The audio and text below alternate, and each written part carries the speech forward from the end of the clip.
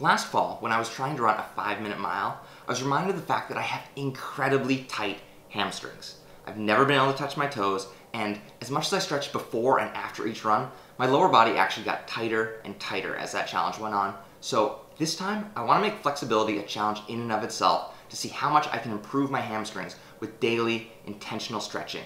And in order to do that, the first thing I have to do is measure out my baseline to figure out how bad this problem really is.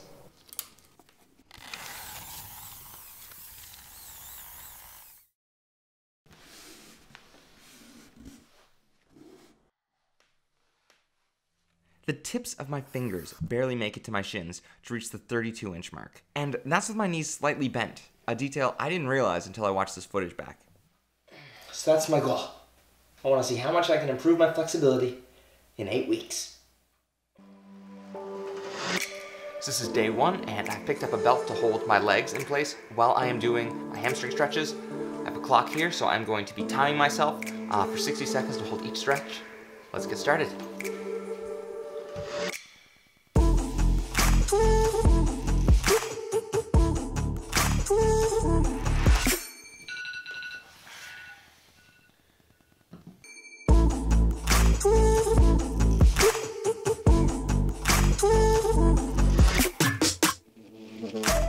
I try to get in 5 to 10 minutes of stretching every morning, as well as before I do any lower body or cardio training at the gym.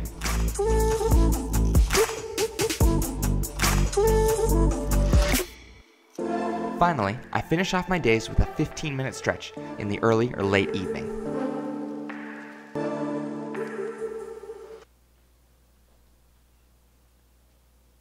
Oh my gosh, I'm so close. I'm so close. So far, I've already started to see some noticeable improvement. However, I'm still struggling to stretch both hamstrings at the same time. That's because my left hamstring is still a lot tighter than my right. To address this, I've been trying to stretch both legs together for longer periods of time by sitting up against the wall so I can read or watching a basketball game. To help me make the next step in this challenge, I booked an appointment with Nava Dabby, a yoga instructor and studio manager for Moto Yoga on St. Clair.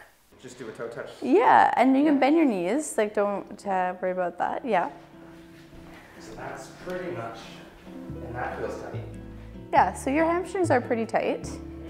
Now, if you were to bend your knees quite a bit more, and then find some length here in your spine. Yeah, exactly. Let me get you a block. So we started with a standing forward fold, which is recommended to do in a wide stance. So the wider your stance, the easier it is to find the stretch, a little bit safer too. But as you move along with the stretch, you can bring the feet a little closer together, always making sure that there is a little bend in the knees and that the spine is extended so that you get the safest and most length in the hamstrings. So you want to be really careful on the way out because hamstrings are elastic. So especially when you're stretching them to your limit, you don't want to just bounce right out of it because you can have a rebound effect and injure them. And the second exercise that we worked through was lying down with the leg extended. So when you lie down, you have the length in the spine already taken care of for you, and you're just using the strap to extend the arms so that you can get the stretch through the back of the leg. And the more you lift the leg up to the sky, more of a stretch you're going to get. And the last exercise that we worked through was more of a yin variation. And yin variation meaning that we held it for a little bit longer.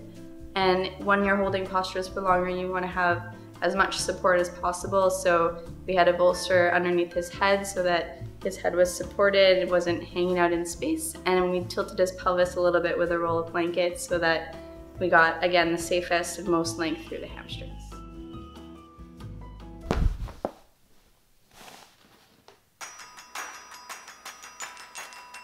I start working through the stretches Nava gave me once every day.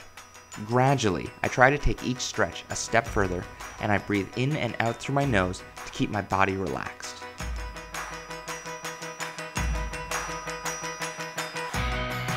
As the weather warms up, I start going outside for light jogs. And I stop for a break every 10 minutes so I can stretch out my hamstrings while they're active and warmed up. Mix in some foam rolling every couple days, and I should be well on my way to fast results.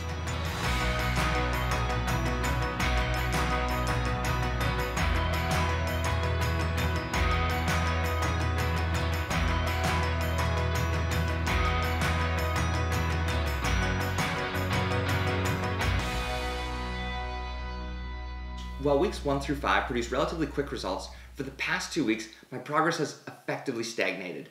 I don't know if this is just diminishing returns or if this is about as far as my body is ever going to stretch. So I've reached out and I contacted the Runners Academy, and I asked Chris if there are any tools in sports science that might be able to unlock even just a couple more centimeters of mobility in my lower body. When I meet with Chris, one of the first things he brings up is fascia, which is a term I first learned about in my meeting with Nava. Are you made familiar with fascia? No. As Nava described it, fascia is a connective tissue found under the skin as well as inside our internal organs and muscles that helps hold us together and gives our bodies their form. Chris shows me a model of the fascia line running from the back of the skull all the way down to the base of the feet. Chris wants to see if he can increase what we would call my hamstring flexibility by actually working out tension up and down my fascia line. So we mark out as far down as my fingers will reach at the start of the session, and then we get to work. We start with some table work, followed by acupuncture. Followed by more acupuncture. Followed by running electrical current through the acupuncture.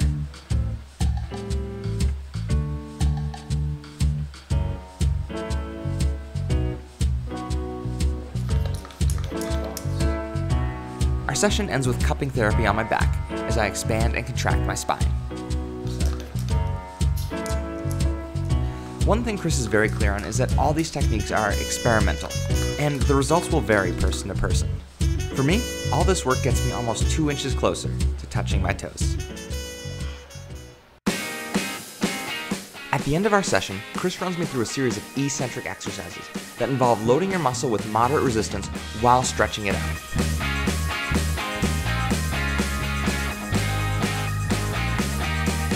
I mix in these exercises along with the routine Nava gave me for the final 7 days.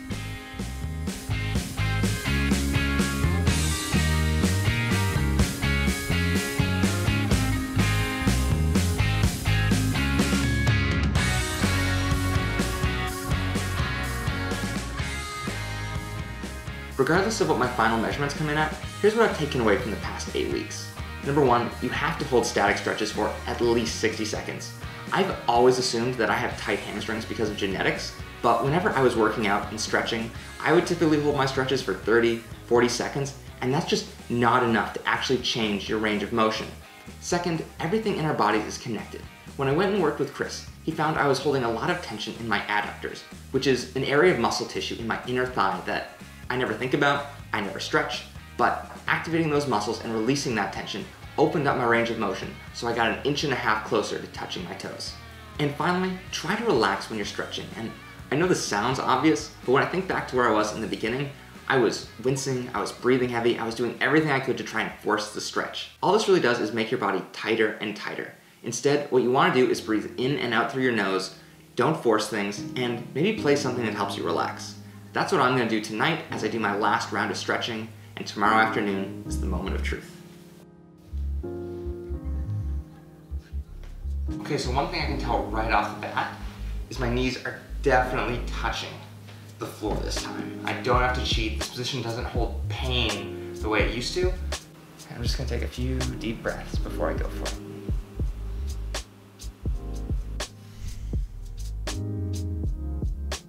Oh my gosh. Wow. That's so much better than before. In the course of 8 weeks, I increased my flexibility an average of 1 inch per week, taking my controlled floor stretch from the 32-inch mark to 40.5 inches. And yes, some of that progress came from physical therapy work that may not be available for everyone, but 90% of the work I did in this challenge were stretching exercises I did in my own apartment with relatively basic workout gear, so I think that makes mobility training one of the most accessible challenges that almost anyone can try out. I of course want to say a huge thank you to everyone at Moto Yoga and the Runners Academy for all their help on this challenge, and I want to thank our sponsor for this video, Blinkist. If you're like me, you're someone who goes into each month with a long reading list, a list that is probably more ambitious than you actually have time for, and if that's the case, I think you might really enjoy Blinkist. Blinkist is the only app that takes the best insights, the need-to-know information, and condenses them down in just 15 minutes that you can read or listen to. Blinkist has a wide selection of self-improvement books, which I think lend themselves to summary perhaps more than any other genre. Some of these titles include The 4-Hour Workweek by Tim Ferriss to The Power of Habit by Charles Duhigg. Personally, I really enjoyed the books in Blinkist's Society and Culture section, as I found their summaries allow me to dip my feet into a number of topics and subjects I otherwise wouldn't have a chance to explore. And because they're only 15 minutes, Blinkist audio readings were the perfect length for me when I was doing yin stretching on the mat. The first 100 people to go to Blinkist.com/goalguys will get unlimited access for a week to try it out, which you can cancel anytime during the 7 days, and you'll also get 25% off if you choose to purchase a full membership. If you do, I really recommend you check out BS Jobs by David Graeber and So You've Been Publicly Shamed by John Ronson. I really enjoyed them both. Thank you guys again for watching. The next video coming up from my end will be me trying to learn to do 3 muscle-ups in under 60 days. By the time this is posted, I think I will have 23 days left, so fingers crossed.